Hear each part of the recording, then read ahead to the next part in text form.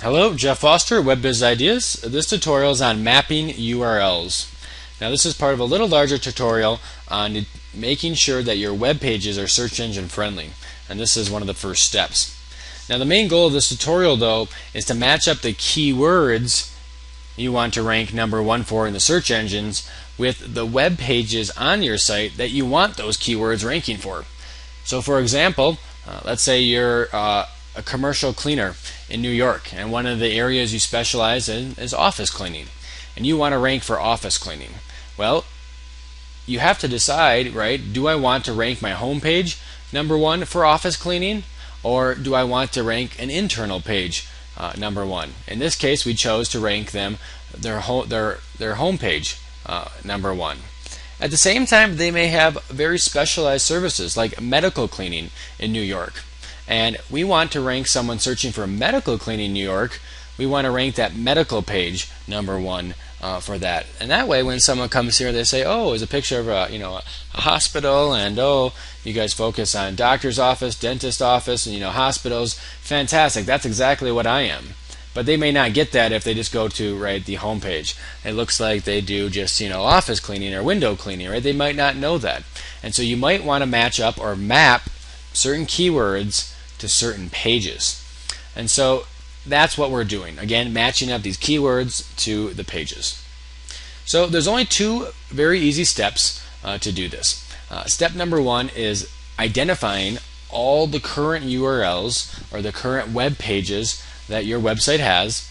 And then step two is determining the keywords that you want to rank number one for and mapping them up or matching them up together.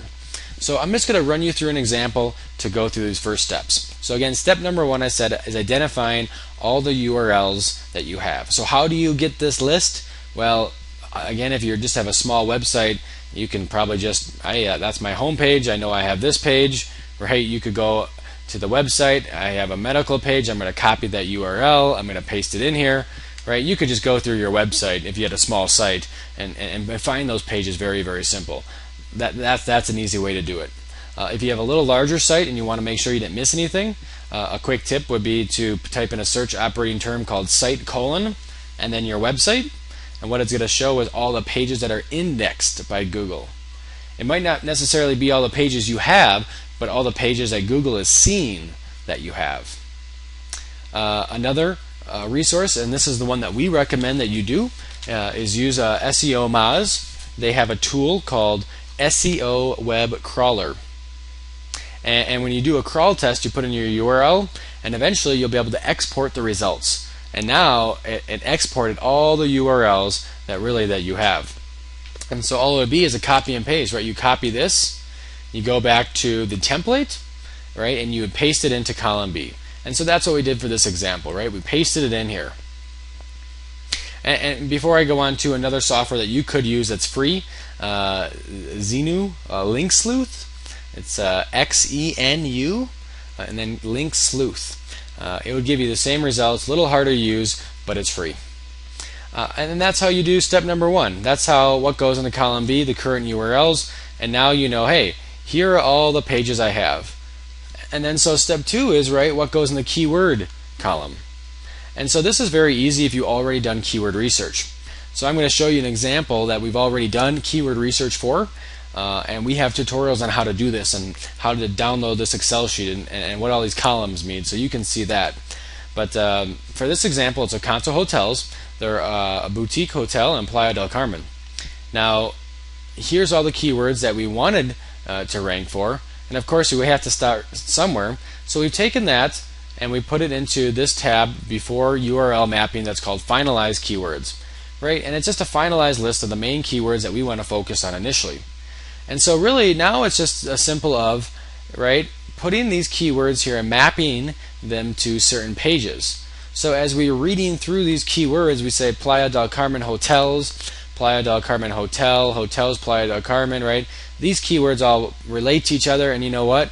If someone's searching for that, I want them to go to my homepage because that's exactly what I do, right? And so you just map up these URLs. And of course we started, in this case we started with just one URL, so we'd have to create new ones if we have more than one keyword we want to rank for the home page, which almost always you do, and then you can just do something like that so you can map them out. And so that's what we're going to do for our Kanto right here. We're going to map out these keywords that go to the page. Now, an example would be getting outside the home page for them is one thing they focus on are weddings. They have a wedding web page specifically focused on this. And why is that? Well, because someone that's looking to have a destination wedding, wants to know if it's set up for that. And here, oh my goodness, look at all these pictures, fantastic. They can light up the pool on the beach, I want to have my wedding there.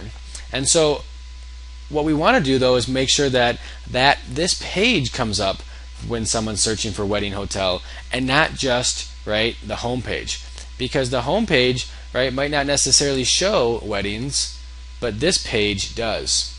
And so again, we're going to go back, and that's what we're going to do. We're going to copy the keywords and over here that relate to weddings, or go back to your keyword research, find all the keywords that relate to weddings, and then you're going to map those. So in our case, there was 3, and we mapped them to that page. So it's very, very simple.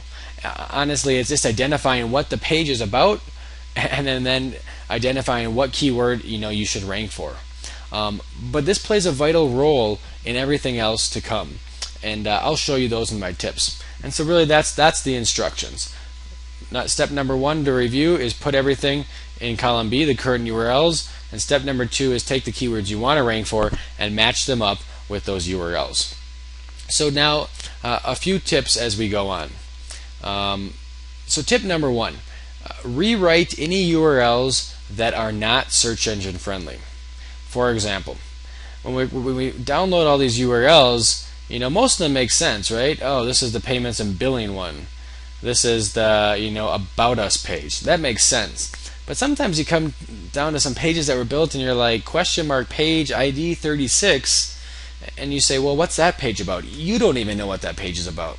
So if you don't know what that page is about, the user's not going to know what that page is about, and that's not going to look very user friendly. And guess who else isn't going to know what that page is about? Well, the search engines. They're not going to know what that page is about. And so what you want to do is figure out what that page is and rewrite the URL. Now this is not going to literally rewrite it, because we're using a Google Docs, but we're planning out on what we want it to say. So here's a column that says suggested URL rewrites. In our case, it's pest-free Denver/treatments. It's a treatments page, and so now when we click that page, it's redirected to the treatments page, so it makes sense. And so we have other tutorials on how to do what's called a 301 redirect. And so this is just planning out what it is, and then later on you can learn how to do the 301 redirect. So that's tip number 1. Tip number 2 is also any keywords that don't match up, you have to build new pages for. So the tip is when you find keywords that don't match up to a specific page, you have to build those pages. So again, for example, if you were going through, let's use pest free again, and you're going through here, and one of your keywords is all about bees, You could do beehive removal, but you have no page for that. So a tip is, and we have other tutorials on how to create this content inventory, but just make a note of that, The content inventory tab is about new pages that need to be built, and so maybe one of these is going to be, under your services. You might put, I need a page on beehive removal.